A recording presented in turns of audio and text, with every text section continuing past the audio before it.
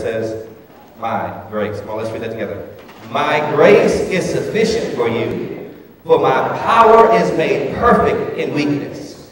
Therefore, I will boast all the more gladly of my weakness, so that the power of Christ may rest upon me. For the sake of Christ, then, I am content with weakness, insults, hardships, persecutions, and calamities. For when I am weak, then I am strong. Amen. Do me a favor and find a few people. Just find 3 people and just say grace for my case. Come on, 3 people. Grace for my case. Grace for my case. So good to see Brother Tristan here. Amen. I thank God for his ministry. Grace for my case. Oh God, we thank you now for these moments we have. We yield to you, God. Our focus is completely on you, God. We bind the devil in the name of Jesus. We refuse to be distracted. We're not chatting or having conversations, but we're listening to the Holy Spirit. Speak to our heart, interpreting the words and the words of the preacher. Help, Holy Spirit. Be our translator. Be our interpreter. Speak to us. Apply this to the situations, circumstances, the calamities, the hardships, the insults, the persecutions, and the difficulties that we have to face. We thank you now. Solo Deo Gloria. In Jesus' name we pray. Amen. Amen.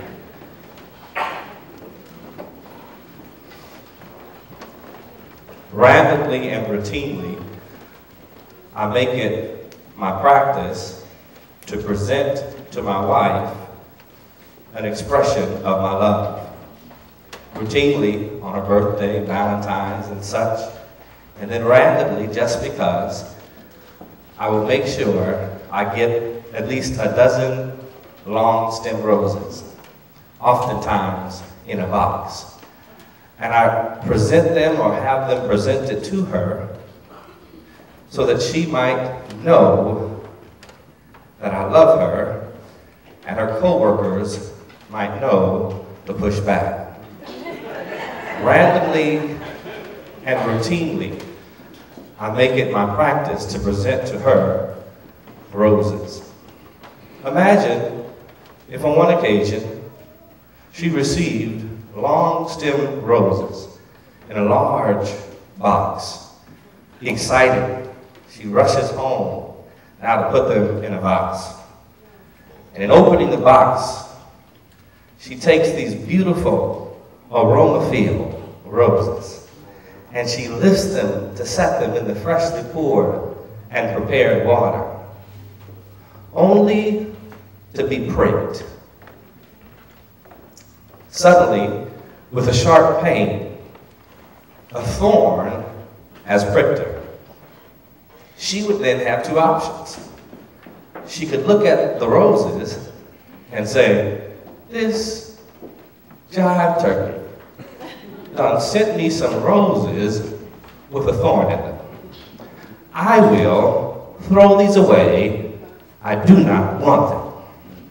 Or she could respond after being pricked by the thorn by placing the flowers, the roses in the box, and simply saying that the beauty of the roses outweighs the sting of the thorn.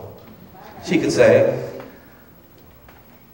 the purpose behind the present is more powerful than the pain in the thorn.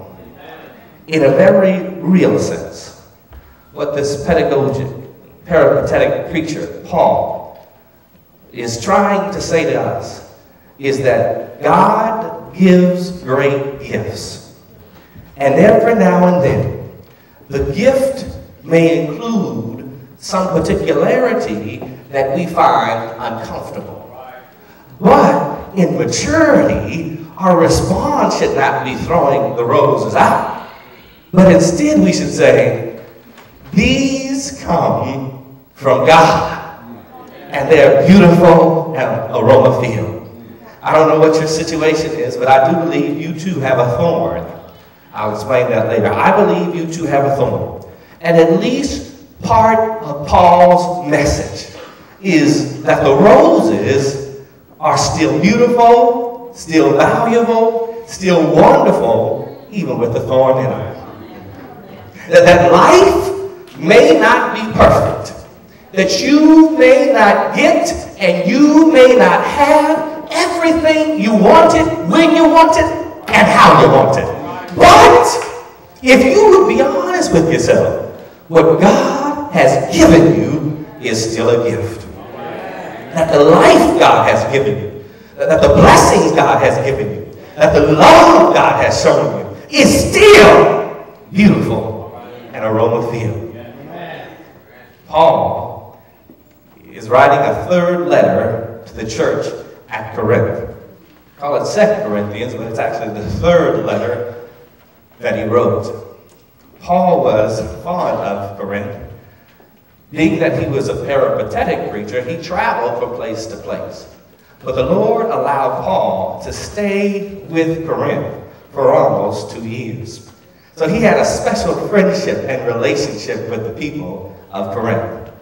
But somehow, there were those in the church who were attacking him and assailing him. They were saying every manner of evil and bad thing about him they could. They had 3 major points. Their first point, they said, Paul, you're just not powerful enough. And then here's the next one. I know this had to hurt. I mean, this had to get at his heart. And Paul, you don't preach very well. And then lastly, which I will never be accused of, they said, Paul, you don't accept pay.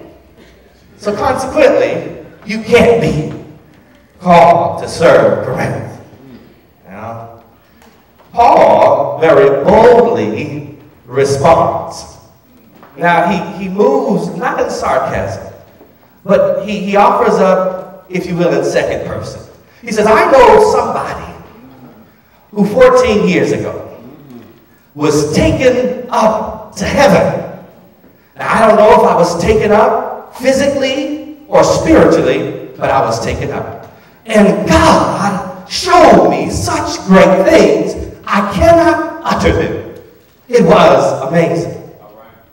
Then he says, what? I'm not going to brag about what God has done, even though I'm bold. But what I will do is I'll say that God has done so much. He says, in fact, what I can tell you is I've got some weaknesses. He says, I've got some lacking, some shortcomings. But God says that it's in that condition, it's in that state that God gets the best glory. God says that in your weakness, then you're strong. All right. I was going to stand before you, and I was simply going to tell you about the abundance of God's grace. I'm going to share that God has so much grace that you can't use it up.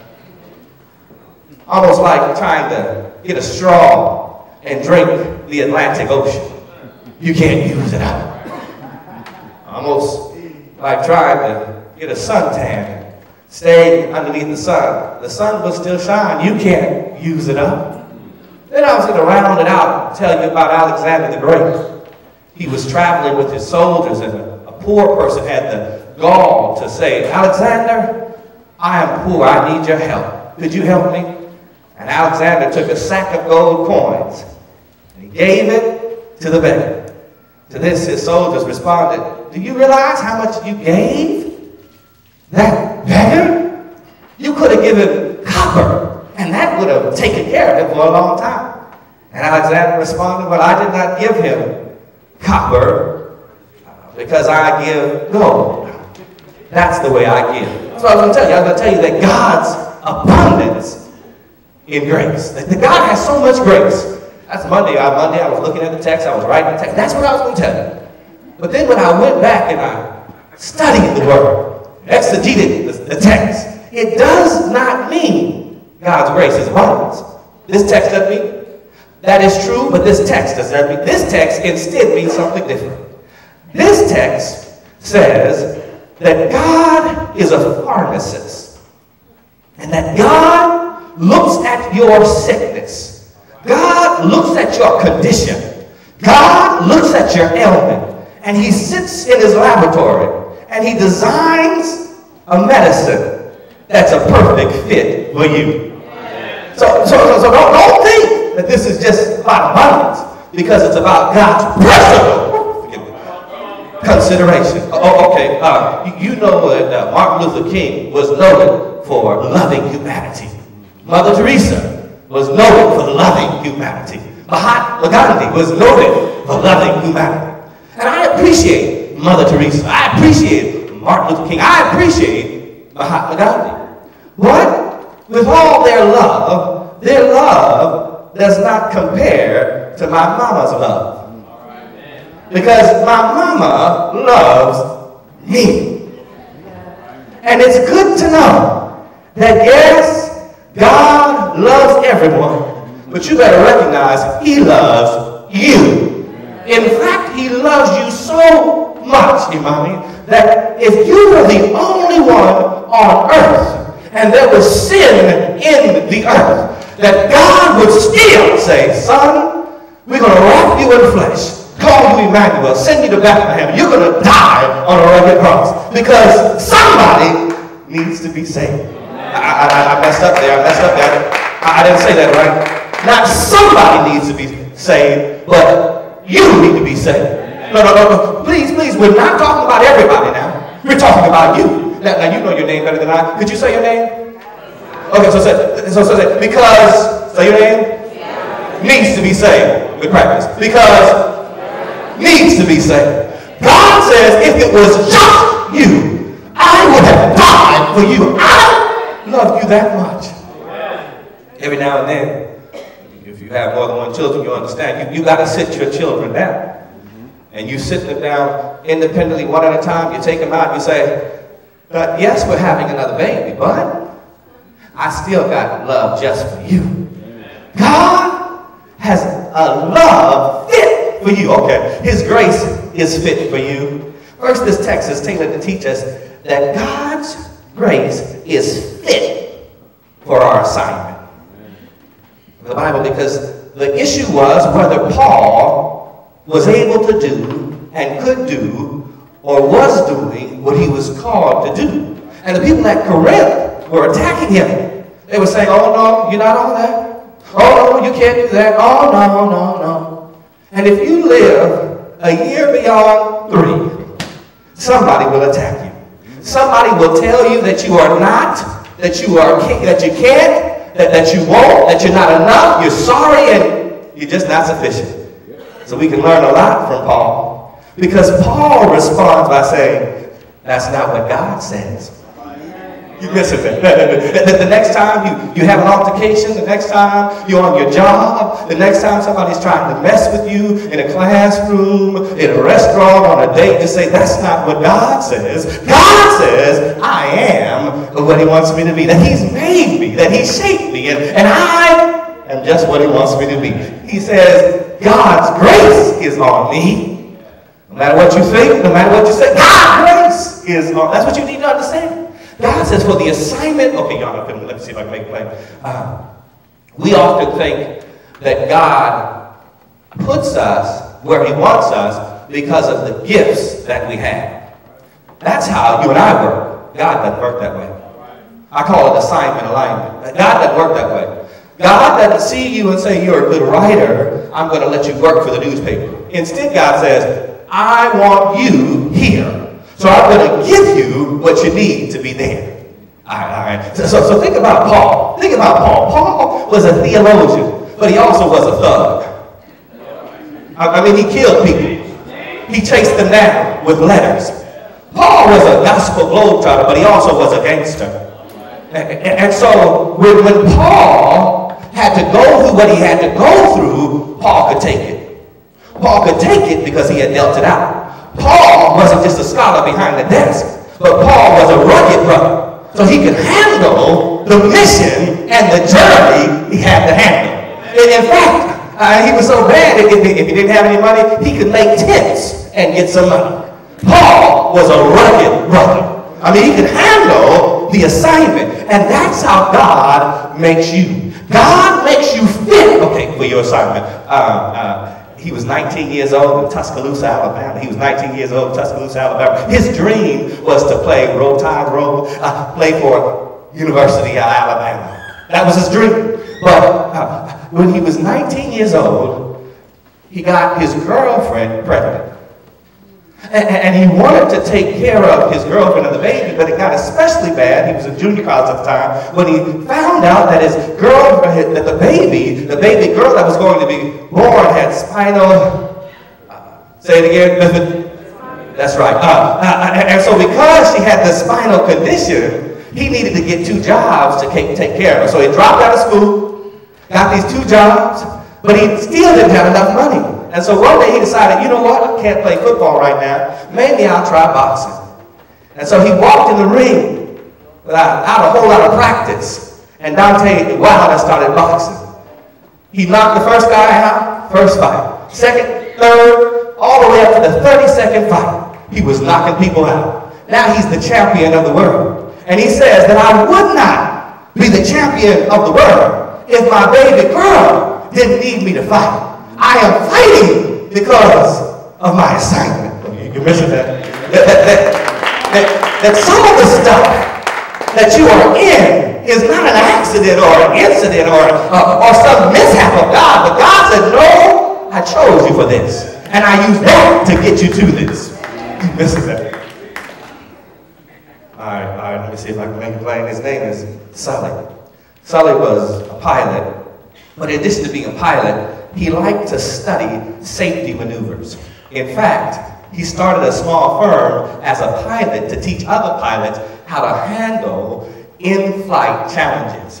So he would study and research, and then one day, he happened to be flying over the Hudson River. Sully was flying over the Hudson River, and some geese started flying in the air. And the geese got caught in the engine. And at that point, they lost all engine power. They had 150 passengers on the flight, and they had 5 flight members. And he said, all right, guys, I train people on how to handle this situation. And they said, yeah, I know you train people, but there's a river under us, and the plane is going down. He said, that's all right, guys. Tell everybody on the plane to fasten their seatbelts. We're going to land. They said, okay, which runway are we trying to get to? No. We're going to land on the Hudson River. They said, no, look, Sully, I appreciate your studies, but planes like this don't land on water because this plane wasn't meant to land on water. It was meant to land on runways. We can't do this. He said, no, sit back and relax. And he literally landed an airplane on the water. The plane stayed on the water, and every single person got off the plane, and nobody was killed. Sully was there because God wanted him there. And he came into that calamity, that situation, because God knew he had prepared Sully for that flight. And all I'm trying to say is God has prepared you for the flight that you have to take. And he knows that you know everything you need to land your plane. First, it's the assignment, that we have grace for the assignment in our life. I don't know if you have to raise some knucklehead children. I don't know if you have to make some finances out of pennies. I don't know if you have to make a relationship work that's really hard. I don't know if you have to do something in a work environment that seems impossible, but God says, I got you, and you got this. Ooh, you missed that. I got you, and you got you. You missed that. I got you, and you got this. You need to tell your neighbor right now, I got you, and you got that. No, you didn't tell me. Tell me, you're looking at me. I got you, and you got this. Every now and then, God says that I need you to accept the boldness that the blessings on your life endow you. That you got to be really. My wife said, honey, that coat's a little bright. It's a little bold. I said, maybe I want to be bold today. You got this. God says that you got this. I don't care how bad it looks. I don't care how hard it seems. I don't care how weak you feel, because in your weakness, then you're strong. So first, it's for the assignment. But this is, it seems the same, but let me show you it's different. But it's also for the affliction. God says that for the pain that you have to endure, I've got the grace that you need. Now, some people somehow preach that this means that God will remove the pain. Wake your neighbor up. It doesn't mean that. This does not say that God will remove the pain. I know that's what you wanted to hear. I know that's what you were hoping I would say. And I could say it, but I really believe in God. So since I really believe in God, I'm scared to lie on God. It is not saying that God will remove the pain. Now I know there's some theological thinkers, and they have what I call a Linus theology. Take up your blanket and follow me. Y'all don't remember Linus. Linus was this little guy. Wrong audience, my bad. But every now and then, we like to think that God says, comfort is the promise I put over your life. You will always be comfortable. It will always be easy. You'll never have stress. You'll never have trouble. Oh, just skip and flip your ankles. Everything is all right. No. Sometimes God says the opposite. And God says you will have to endure some trials. You will have to endure some hurts. The load will be heavy. The marriage won't always be easy. The finances won't always be enough. But look, I got you. My grace is sufficient. So I don't know what it is. You may, and I come about to say that I deeply believe that all of us have a thorn. You say, well, what is the biblical rationale for such? Well, one, Paul was a teacher. So the reason he is sharing this is because he's trying to teach us the principle. But two, Paul knew he had this revelation that required an affliction. And just like Paul has been given a revelation, did you know and do you know that all of us here today have been given a revelation?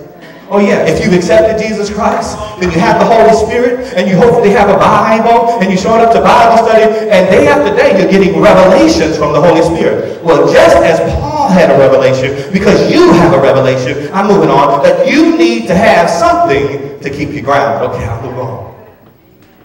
So he talks about the affliction. Let me see if I can make this plain, then I'll be done. My friend, Dr. James Jackson, in Indianapolis, was explaining it this way. He said that when he was in junior college, before he got serious about school, when he was in junior college, he used to like to go to the student union, and he would stay there all day and all night. And he liked to play spades.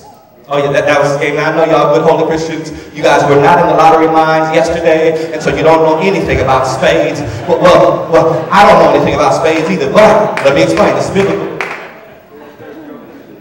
He talked about how one season in his life, as he played the game of spades, every time he got a hand, his hand was a bad hand. He called it a bleeding hand. There was lots of red in it. There was no good cards. And so he would get his hand and he would throw it in. But then one day, he had a bad hand. He looked down, discouraged. He lifted up his head and he noticed in spades you have partners, that his partner had a bright smile on his face. He had a bad hand, he was down, but he looked up and he noticed that his partner had a bright smile on his face. And his partner shook his head like, yeah, we got this, we got this. And at that point, Jackson looked at his hand, looked at his partner. Hand bad, partner happy. Hand bad, partner happy. And he started talking mess. He said, yeah, we're going to get y'all now. Yeah, we got this now. Nothing changed in his hand. But he recognized that it didn't matter what was in his hand, because he had a partner who had everything he needed in his hands. So this is trying to say to us, even when we got to carry a bad hand, our partner is reminding us that I still have all power in my hand. That yes, it may not be working, and yes, you might be hurting, and yes, it doesn't seem like you can win, and yes, it doesn't seem fair, but God says, I got you, keep on playing.